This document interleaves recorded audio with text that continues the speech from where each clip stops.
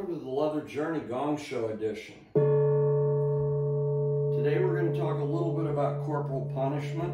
I hope you appreciate this. I got dressed up in my Louisiana prison guard outfit, and I actually brought my Louisiana prison strap today to be part of the demo.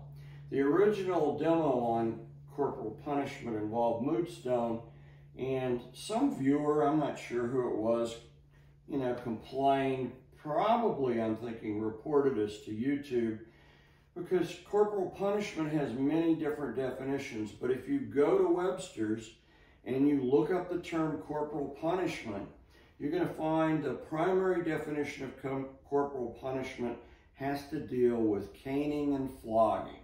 Okay, and we were talking about it in terms of caning. Okay, how do you do corporal punishment when you're doing a caning scene? Okay, so, but other definitions of corporal punishment. There was a time in our country, and still in certain parts of the world, where corporal punishment's used in the schools as a way to discipline students that are unruly. And usually that involves, in the schools, involves spanking or paddling. Oftentimes you'll see reference to corporal punishment being done with a wooden or a leather paddle, okay? We're not even talking about that. If we were talking about corporal punishment in more of a prison kind of situation, then if you're in Louisiana, you might become friends with the Louisiana prison strap, okay, which is a really nice heavy strap. It's thuddy and stingy, and the whole idea behind the Louisiana prison strap was it would leave deep tissue bruising, but it wouldn't really cause any evidence on the surface for anyone who looked at somebody to know that that actually had left some damage. It would be deep tissue bruising. Other types of straps are this big, heavy fire hose, a 4-inch fire hose strap. That can be used for corporal punishment.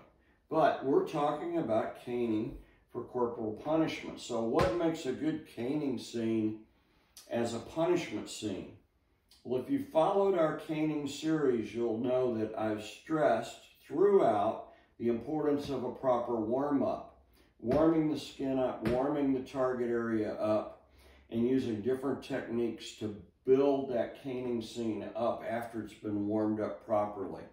With corporal punishment, or a punishment type scene, you just jump right in and do what I call cold caning. So there hasn't been any warm up.